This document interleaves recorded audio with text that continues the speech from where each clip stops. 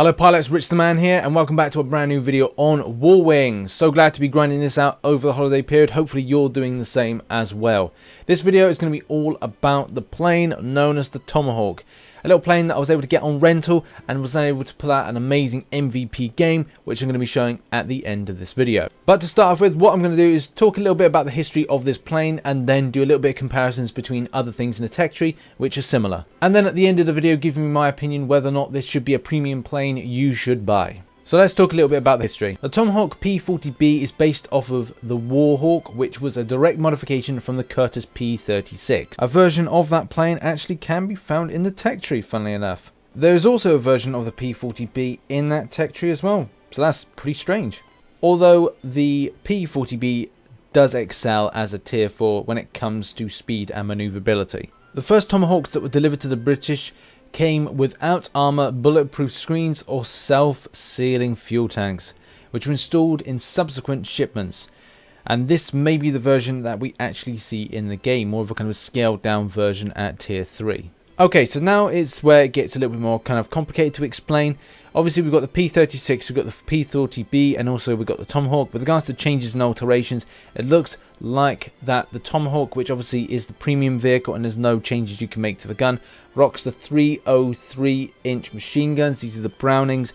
Browning, an American-based company, founded by Belgium, but they're founded in America, so they've been supplying firearms for all major wars since the late 1800s, and then obviously going through to the century.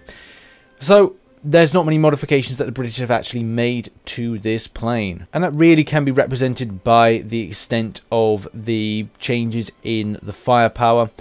So when it comes to the P-36, which is also a tier 3 but not a premium, the firepower is 51 against this tier 3, which is 49. So there's not an extensive change, which obviously isn't a great selling point when it comes to buying a premium in general. However, though, I like the little nod with regards to the alterations that the British made to armour and bulletproofing, because it probably is the reason that we see an increase in survivability from 45 from the P-36 at tier 3 to this other premium tier 3 rise to 49. So there is a 4-point increase with regards to survivability.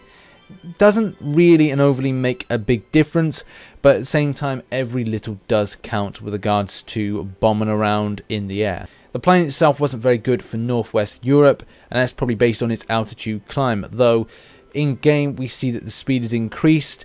With regards to stall time, that could be the main thing that looks at that comparability with regards to the history. So without further ado, let's get into this MVP game, and I'll give my final thoughts at the end, what I think about buying this premium plane, which is currently on offer.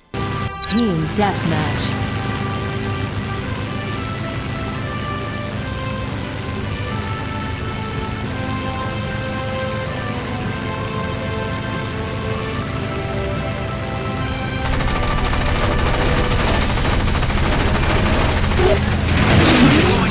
Somebody cover my sick. Destroyed. You've taken the lead. I feel full of energy. I'm hit. Mayday. Mayday. Wing damage.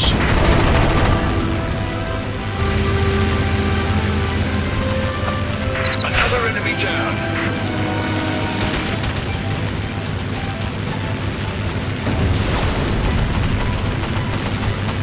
Taking heavy fire. Somebody cover my six.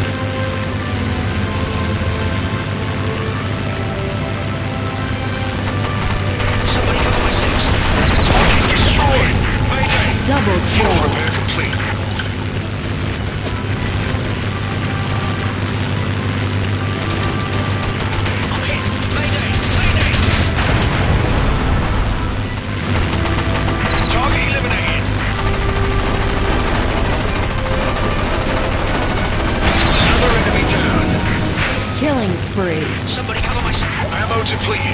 Reload engaged.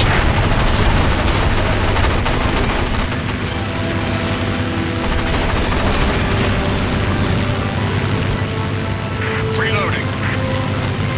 Taking heavy fire. Target destroyed. Taking heavy fire.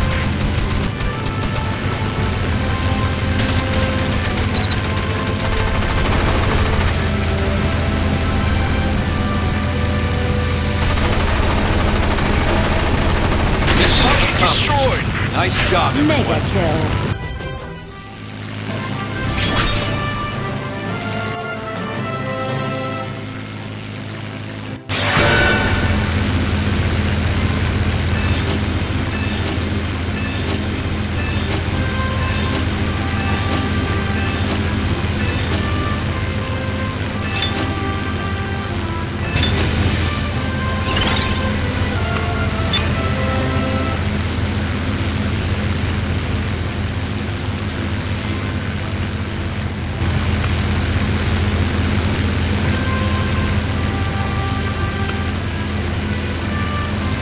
Right, that was a brilliant game. I saw that I was able to get those 4 kills, those 4 assists and only 1 death, which I really thought that was one of my best games that I've had so far, especially in this plane here. Now, what I did was I did kit it out with a load of decent stuff like consumables that were really helpful in this grind, and that's something I will be covering in a future tips video. With regards to playing ability, yeah, okay, there's a few kind of indiscretions by myself with regards to how I'm treating and tracking planes. But that's not really the kind of the thing. The fact is, if it's stupid and it works, it ain't stupid. But anyway, when it comes to like the idea about getting this plane, you really have to assess the main factors. And that is, well, you know, the comparable at tier 3. Is the tier 3, the P36, better than this one?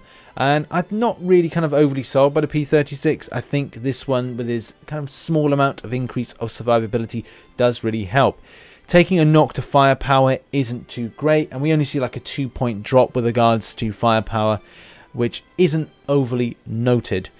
When it comes to ground attacks, if you're doing any kind of like ground missions, then you may notice some kind of disappointments with regards to how much damage, but the speed increase and the comparable maneuverability is something that makes this plane really good, especially with the fact that at the moment it's being discounted. Maybe a good reason why to get this plane as soon as you can. Also, if you're looking for a plane to start off with, like your first premium, and you want to grind out loads of credits, obviously you are limited per day how much credits you can get. However though, this particular one is a good credit earner, especially if you have a good load of games.